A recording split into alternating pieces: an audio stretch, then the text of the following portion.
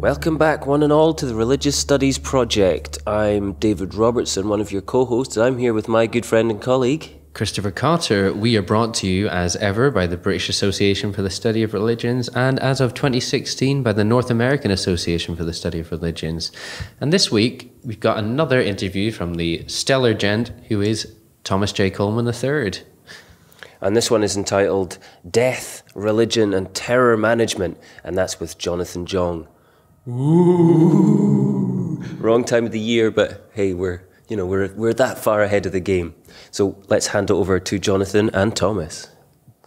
Welcome to the Religious Studies Project. My name is Thomas Coleman, and everyone listening right now is going to die at some point in their life. And we will have a special guest today, Dr. Jonathan Jong, who has some very interesting things to discuss with us about what happens psychologically when we reflect on the topic of our own mortality and the role that religious beliefs and many other kinds of beliefs may play in alleviating the fear of death. Dr. Jong is the Deputy Director of the Belief, Brain, and Behavior Research Group at Coventry University and the Research Coordinator of the Institute of Cognitive and Evolutionary Anthropology at Oxford University. Jonathan Jong, welcome to the show. Thanks for having me. Well, we're very happy to have you on today and to talk about death and religion and terror. Hopefully you'll interweave some interesting tidbits from some of your own research and experiments on death and religion in the podcast. So what is terror management theory? What do you do? What are your interests there? So terror management theory, I encountered terror management theory as an undergraduate in a social psychology lecture. And I thought this is the most interesting, if prima facie implausible theory I've ever heard of. I still don't think of myself, strictly speaking, as a terror management theorist, but I do think that it's one of the most interesting ideas available for empirical testing in social psychology. So, okay, what is terror management theory? Terror management theory is a motivational theory, which is to say that it makes reference to psychological needs that are posited as a function for all kinds of psychological phenomena, right? So psychologists tend to distinguish between cognitive theories and motivational theories. Of course, there are no such things as purely cognitive or purely motivational theories. Cognitive theories don't make references to any given psychological need or function, or emotional need or function, and motivational theories do. So that's a very simple distinction to make. And terror management theory falls squarely in the motivational camp. So, as the name suggests, terror management theory posits that the main psychological motivation for all kinds of behavior is the fear of death, is the terror that one day we will no longer exist. And this realization, this possibly human, unique realization that we will one day inevitably die is, according to terror management theory, the thing that drives much of human behavior and achievement. It began more or less as a theory of self-esteem, of why we strive for self-esteem. Had roots in psychoanalytic theory? Is that that's true? So it's true that terror management theorists tend to see their work as embedded in the work of a psychoanalytically inclined anthropologist called Ernest Becker. And so Becker's work still appears whenever people write about terror management theory. But there's a sense in which it has since fallen far from the tree. So if you talk to Becker scholars, they will sort of frown and talk about how, they're not sure that Ernest Becker would approve of the kind of reductionist, empirical studies that we run, that sort of thing. And, and that's fine. I mean, like I don't think terror management theorists mind all that much whether or not, people who think of themselves as Beckerians and other kind of psychoanalytically inclined existential psychologists, whether or not they think that terror management theory is a good thing. I'm not sure that conversation matters that much to the experimental psychologists who work on the theory. So in any case, so the basic idea is that we realize that we're going to die one day inevitably, and therefore that realization and the concomitant terror which it engenders needs to be dealt with. And the way we deal with this, according to time management theory, is to seek immortality, either literal or symbolic. Literal immortality is easy to understand. It is literally living forever, either medically, biologically, or as it were, spiritually. And symbolic immortality, a little bit more difficult to get your grip on, but it's an idea that is intuitive to most people, right? So most people think about how people may or may not want to live through their children, or live through their work, or live through their achievements of other kinds. And that is the basic idea, is that we have many means to obtain symbolic immortality. And so in a sense, time management theory is and people feel differently about this. So it's a sense in which term management theory is a theory of the psychological everything, right? It motivates literally all of human behavior and achievement. My first response to this was that this is crazy, right? Like, this is one of those classic examples of like a stupidly monocausal theory. And like, no monocausal theories are true, therefore it must be the case that time management theory is false, except until you realize that there are literally hundreds of studies that show some really interesting effects of, as you said at the beginning of the podcast, very interesting effects of what happens when you make people confront their mortality. And then you go, well, maybe it's not so silly after all. I wonder what's going on. I was wondering, could you walk us through how you would, I suppose you could buy a gun and hold it to someone's head, but that doesn't seem like it would pass the IRB boards if you're trying to inflict the fear of death in someone. So pending that, how do researchers go about eliciting the fear of death?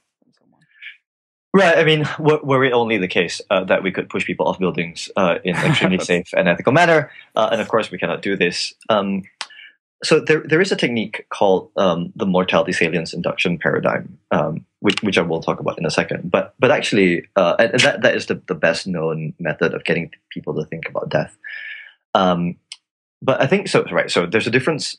There's an important difference between generating the fear of death and reminding people of their deaths, right? And the latter doesn't necessarily come with fear, although you might expect that making people think about death, if people are afraid of it, that might generate fear in them. So it's not just a general death, Yeah, because you think about your own death. So I'll say a bit more about that in a second. But in the research on the role of death anxiety in explaining human behavior, people have done different kinds of things. So in the 1970s, there was a classic study by Assuaging and Tats, and it was very high production value. They got people in the room and played them videos, showing them images that would remind them of death, and they played dirge-like music, and they were told they were given facts about mortality. So you can do things like that, but that's very rare now to do these high production things. I mean, as you say, nobody ever points guns to people's heads, which might be very effective, but also impossible to do these days, and rightly so. So you can either do a high production value thing like they did in the 1970s, or more commonly, the by far the most common paradigm is this mortality salience induction procedure. And what happens is we assign people into different groups. In some conditions, in the relevant mortality salience condition, what we do is we get people to think about and write about their own deaths. They're asked to imagine themselves dying. What does that feel like? What happens to their bodies physically when they die? How it makes them feel. And in the control conditions, they either think of something neutral, like watching television, or something else that's anxiety-inducing, but not death-related, such as public speaking or dental pain, going to the dentist. Yeah. Exactly, that's right. So I said earlier that there's an important distinction to be made between generating the fear of death and getting people to think about their own deaths. And that's important to note because one of the controversies in terror management theory is whether or not the effects that they see using this procedure are quote-unquote affect-free, whether or not they involve felt emotion or emotion of any kind, felt or otherwise. So there, for most of the last sort of 20 years in which this research was conducted, it seemed like there was very, very little evidence that thinking about your death increases your fear or anxiety in any measurable way. More recently, there's a little bit more evidence suggesting that maybe if we measure things correctly, we can see movements on fear or anxiety measures. And there's also some evidence that at least for some part of the population, for some kinds of people, they do increase in fear and anxiety when they think about death. So that's an ongoing debate of whether or not felt emotion is involved in the psychological processes that link death thoughts to whatever psychological phenomena you're interested in. How does religious belief or secular belief, any belief perhaps, play into terror management theory? What kind of roles do beliefs about culture and others and ourselves fit into this or play into this theory? So, as I said earlier, the fundamental motivation, according to terror management theory, is toward obtaining immortality in some sense. Right? We're terrified of the cessation of our lives, and therefore we want to continue in some way. We want to achieve immortality. And I said earlier that there are two kinds of immortality, literal and symbolic. And the role that religion plays is most, at least in the religions with which we're most familiar, which involve afterlives, right? So I'll grant the anthropological point that some religions don't involve afterlives, but many do, and certainly as it were, the most popular ones involve some kind of afterlife belief, whether it's heaven or reincarnation.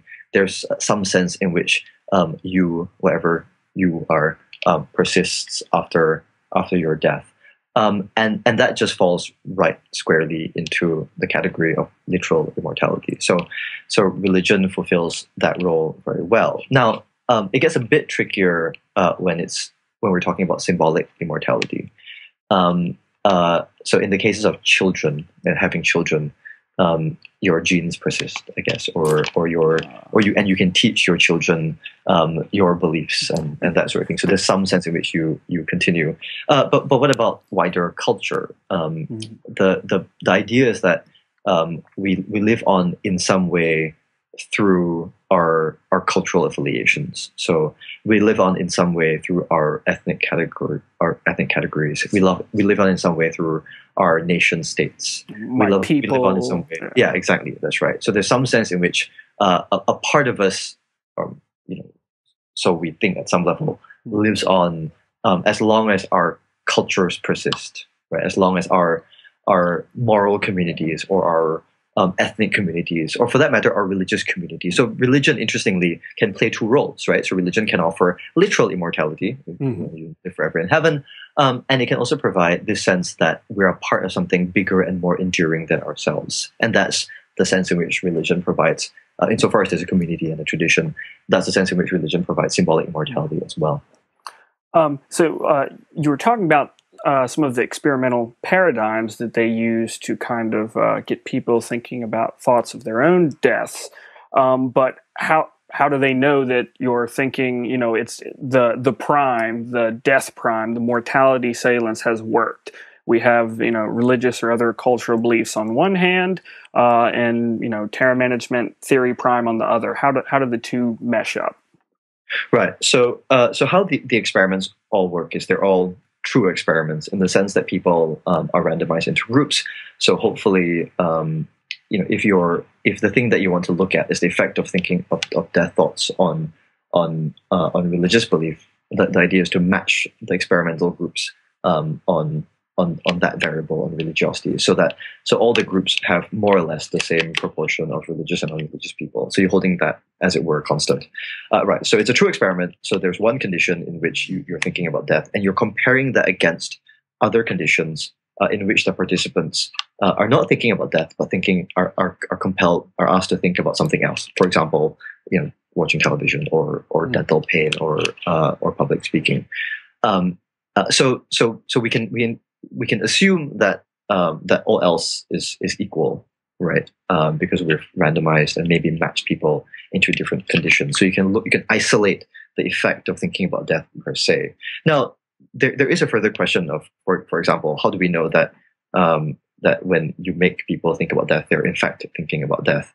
Now, I mean, that seems just trivially true, that when you get people to write down their thoughts about death, that they are in fact thinking about death. But there's actually evidence. There's actually evidence that's quantifiable for this, right? So we sometimes give people what's called a word stem completion task. So there are a bunch of words where we've removed some of the letters, and we tell participants to fill in to complete the word. And you can complete the word in a death-related manner or in a non-death-related manner. So the classic example is coffin, right? COFFIN. So say I show someone the word coffin, but with the letters O, I, and N missing. So it's C blank, FF blank blank. Now, you could fill that word with coffee. Yeah. And for those of us, who are students or academics, it might seem more salient to fill in the word coffee rather than coffin. But of course, when you get people to do the mortality salience task, relative to when you get them to do other tasks, people are more likely to write coffin rather than coffee. So it is demonstrable that the task makes people think about death. As I implied earlier, however, what's not obvious yet is whether or not it makes them afraid. Right. Which is why in most terror management experiments, it's important to have a condition which at least on the face of it looks like it should generate similar levels of anxiety. So dental pain is a good example of this. So we know that it's not just anxiety that's doing the work, or generalized anxiety that's doing the work, but that it's death-related anxiety that's doing the work. What kind of experiments have you conducted, and do you know of combining religion and terror management theory? I understand you have a couple different studies and also probably some ongoing projects now combining religion and terror management theory. Sure. One of the questions I had when I first got into this literature was so if the fear of death is meant to be related to death anxiety in some way, are religious people more or less afraid of death, right? A, what are the facts, and B, what should the theory predict?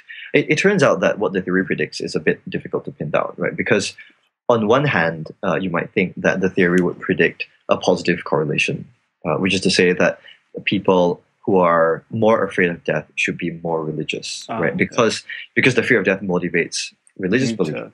You need to calm and quell that fear. So then, right. So if you're high death anxiety, you might seek religion more. So you might think that the theory predicts a positive correlation between these two variables. On the other hand, if you think that religious beliefs help to ameliorate death anxiety, then you might predict that people who are more religious are also less afraid of death, which is a negative correlation, right? So you have this sort of interpretive problem, and it is a problem with correlation studies in general, that you can't really ascertain causal direction, right? So the thing I worked out was, maybe terror management theory predicts a curvilinear relation, an inverted U shape pattern, such that if you're non-religious, the more afraid of death you are, the more tempted you will be toward the faith. But when you are religious, the more religious you are, the less death anxious you become. So what happens is the inverted U-shaped function describes two different causal relations flipped at the midpoint, right? That the causal hypothesis flips from when you are from a religious person to a non-religious person. So my early work was on trying to map this relationship. And what I found was that at least in Western countries where Christianity is the dominant religious assumption, even if not necessarily the dominant religious belief. So there are some countries that are secular, which are more or less Christian, which have Christian ideas just floating about. In the cases of, for example, New Zealand and in the United States, you do see this kind of inverted U pattern. And I have a paper coming out, which is a meta-analysis of the relationship of this relationship. What I see is that among the studies that tried to test for this relationship, they indeed found such a relation, inverted U-shaped function. Wow. The only qualification to this is that it seems not to hold true in other countries. So I collected data from the Philippines, from Brazil, from Japan, from South Korea, a battery of other countries. And the only other place I found this relation hold was South Korea. The only qualification to that is that we will only predict this relationship if you have sufficient proportions of religious and non-religious people, right? Because remember that the positive correlation side of the graph only be among non-religious people. And of course, in most countries in the world that are not the Western liberal parts of the world, you need that most diversity. people are very, very religious. Exactly. We just don't have enough. Non-religious people. In South Korea, it's sort of 50-50, right? So about half the population of South Korea claims to be non-religious. So we do have that diversity in South Korea, and the inverted U function holds there. But there is another country in which about half the people claim to be non-religious, which is Japan, and then but the inverted U function doesn't hold there. So I don't think I can just blame the lack of finding this result outside of the West on sampling issues. I do think that if there is this kind of relationship, it might well be specific to what the dominant religious tradition is, but more work, more cross-cultural work needs to be done with it. So certainly, kind of, I guess we would say a cultural effect or a culturally mediated happening here in terms of right. Religious belief being a defense mechanism. Right. Yes. So I mean, there's a lot of work on religious coping, on what role religion plays in making you feel better when bad things happen, and there's a sense in which the death anxiety stuff is a part of this body of work, and that body of work is extremely rich and complicated because sometimes religion is helpful and other times it's not all helpful, and one of the questions is what are the conditions. And so people tend to work on, say, personality traits or something like this, in individual differences. But more and more work is being done on cross-cultural differences, right? So what is the role of the content of the religious teachings, for example? And that's something that we're really only beginning to look into now. So some of my more recent work has been aggressively cross-cultural, trying to get away just from basically studying American Protestants for a very, very long time. As you will know, the psychology of religion, the scientific study of religion, has mostly been the study of American Protestants. Yeah. And I think, fortunately, that is changing now. You asked also about some of the experimental work I do, and yeah, so I'm an experimental psychologist at heart, and so even though I now do a lot of correlational work across cultures, really I'm most comfortable in the lab, and so I've run studies in classic terror management style where I get people to think about death or something else, and I usually measure religiosity variables of various kinds. More recently, we've tried to flip the causal direction around, which is to try to manipulate religious belief temporarily in the lab. So say you bring agnostics in and you try to convince them that God exists or something like this, or you bring religious people in and you try to convince them that their religions are bogus, something like this. And then again, and in those cases, what we want to measure is attitudes to death anxiety, death thought accessibility, that kind of thing. Building on that, an earlier study you had published, I believe, love the title, of course. Much coverage there. No Atheists and Foxholes, or Foxhole Atheism Revisited. Correct? Yeah. The No Atheists and Foxholes is a great paper, but not mine. So this is Goldenberg and Heflik, or Heflik and Goldenberg. Gotcha. Very good paper too. People should read that. I'm interested to dig into the No Atheists and Foxholes. What's going on here? What do you mean there's no atheists and foxholes? Okay, so big qualifications perhaps here. Yeah, that's right. So, well, I mean, you will note that the title doesn't claim that there are no atheists in foxholes. Yeah. It claims to revisit the question of whether there are atheists in foxholes. So one of the interesting things about terror management theory is that there are cases in which there is a tension between, for example, literal immortality and symbolic immortality. So, for example, if you're an atheist, the quest for literal immortality is still the same pool of things as if you're a theist, right? So you might seek to extend your life indefinitely through science, but But it's also possible that you'll be tempted to believe in an afterlife, right? The problem with believing in an afterlife for an atheist is that it goes against their cultural worldviews or their personal worldviews, and therefore it violates their desire for symbolic immortality.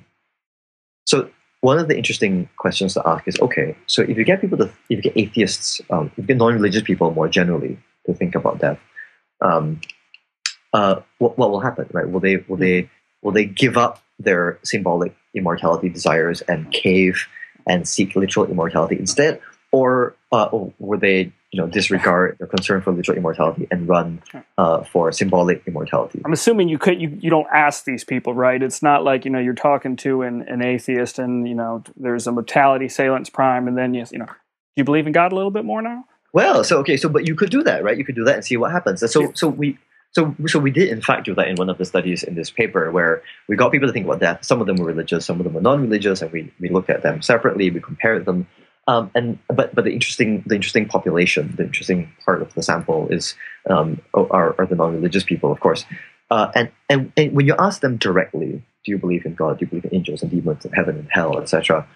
They run to their non-religious pieties, right? Say no, right? Like strongly disagree, absolutely not. There's no God, etc. So you see a nice strong effect of what terror management theory is called the worldview defense effect. So when people think about death, we want to defend our worldviews, and in this case, for non-religious people, their worldview is secular. It entails a kind of a rejection of the supernatural, and that's exactly what you find. Non-religious people, when they think about death, they become, as it were, less religious. They become more anti-religious, right, depending on your perspective. So we thought, okay, so that's very interesting. But what if we measure religious belief implicitly? Right? What if we don't ask people directly, but we try and ascertain what their beliefs are in a kind of sneakier fashion? And one of the common ways this is done in social cognitive psychology is through various procedures that rely on response times. A silly example of this is if you ask somebody to tell you what their attitude is as quickly as possible. So if I ask you, for example, do you think that tables exist? Say, oh yes, very quickly, because you're quite confident that tables exist. If I ask you whether or not, say, quarks exist, you might be less certain, and you might still say yes, but you might take a longer time to say so. So that's a very kind of crude way of using reaction time to assess the strength of people's attitudes or beliefs, and we did that. But the more common way of doing it is something called the implicit association test. I don't want to say too much about the ins and outs of how to run an implicit association test, but the basic idea is we give you a categorization task, and we want to know whether or not you find it harder, which is to say you take longer, to associate religious concepts like gods, angels, demons, heaven and hell, with the category real versus the category imaginary. Right? So we present you stimuli that you have to categorize as quickly as possible as real or imaginary, and we also present you with stimuli that show you religious concepts that you have to categorize with the same keys, with either the real key or the imaginary key. And what we do is we work out which one you find harder. Do you find it harder to respond to religious concepts when they're paired with real things, or when they're paired with imaginary things, right? And that allows us to work out what your attitudes are toward religious concepts. Of course, implicit, subconscious, at this level, we're not talking about a belief necessarily in the same sense, like, I would tell you what my belief is on something. We kind of discussed this, but just wanted to clarify that when we're kind of talking about an implicit belief, so to speak, it doesn't line up as clean as we might like always with an explicit belief. Right. Okay. So I guess it is important to say that there is controversy over what these tasks do. Right. So the most minimal interpretation of what these tasks, these reaction time tasks, are doing, is that they're getting at attitudes that you're not willing or able to report. Right. So if that's how you think about it, then what you do is you refer to these things as implicit measures of attitudes. There's a kind of more controversial way of interpreting what these implicit measures are doing, which is that they're measuring different kinds of beliefs and attitudes than the ones that you can and are willing to report in, say, a questionnaire. And so if you think that, then what you might want to say is that these are measures of implicit beliefs.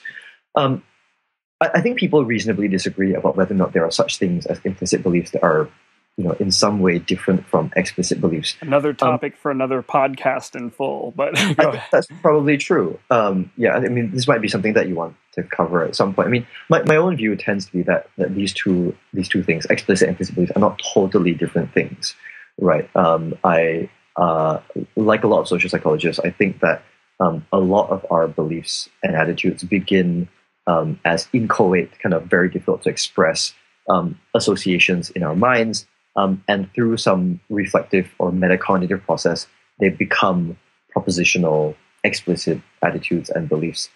So there is a causal relationship between the intuitive, if you like, the unconscious, if you like, the associative, if you like.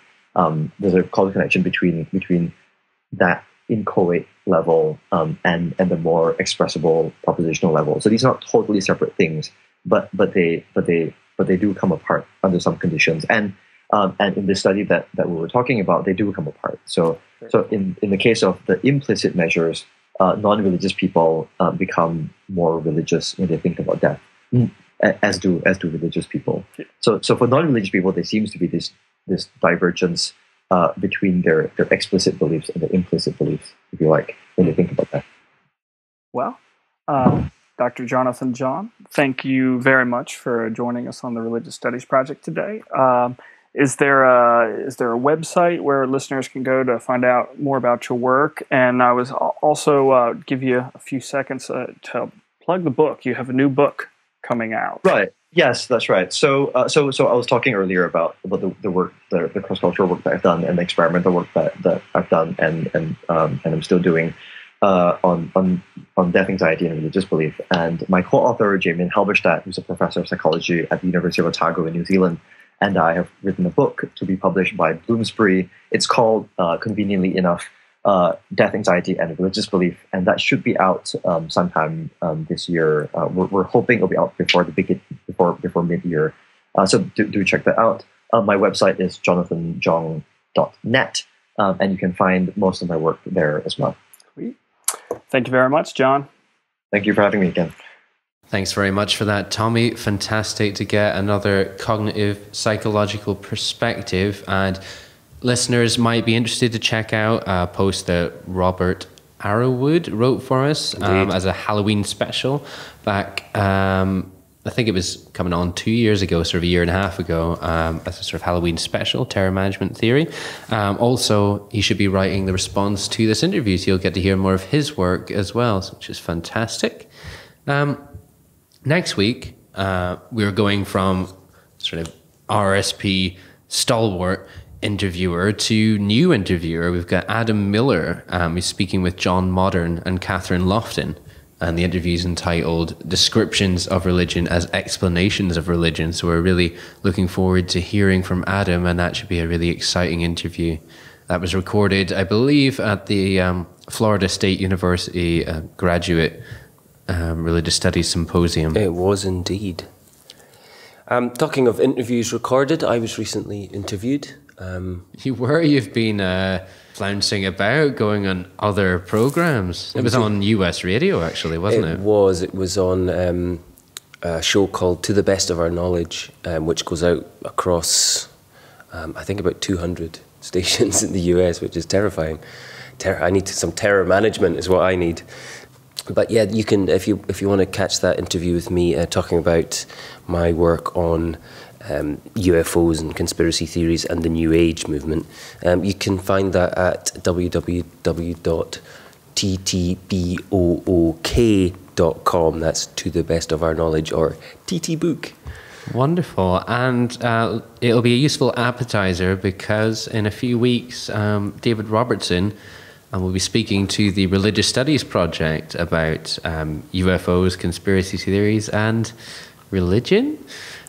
So come back in a few weeks to hear that. Exciting. What other interviews do we have coming up, Chris? We were just running through a few. Yeah, we've got a few. So we've got Dusty Hosley's been speaking with Lynn Davidman on conversion and deconversion as concepts, largely in the sociology of religion. But that's a topic I'm quite interested in. Why do we talk about people converting and deconverting from religions, but that presumes a sort of neutral territory that... Indeed, a sort of no man's land between the two, right? Yeah, you don't talk about converting to secularism, do you? So that'll be a really fascinating interview. Indeed. And we're just putting the finishing touches to the rest of our lineup going up to our summer break. We haven't quite set the date yet there, but it'll be some point in June? Yes, we usually keep going till the end of June. Okay, so at some point around there we'll be taking our usual summer break to give you all a chance to catch up, and for us to go out and go to lots of conferences and record the interviews for the autumn series. We're just settling on me going to the Soccerel conference at the start of July at Lancaster University, where I've got at least 2 interviews lined up so far with Dawn Llewellyn and Naomi Stanton, who are good friends of the RSP. And I'll be going to the EASR conference in Helsinki, which is, I think, fairly soon, actually. I think it's also in July, I think. Is it July? Oh, I thought it was early. Okay. We're so organised here. But I've got one set up already, and I'll be doing a number there. And that's not to mention, of course, the BASR's conference, which we already have a few things in the pipeline there. Right, so more Wolverhampton at the start of September. Indeed. And more about that, I'm sure, later. We've been wittering on, so as ever we should quickly wrap up by doing a rapid fire Facebook, iTunes, Google+, Twitter, YouTube, Amazon.com.co.uk, .ca, and basically saying that wonderful admonition at the end of every podcast. Thanks for listening.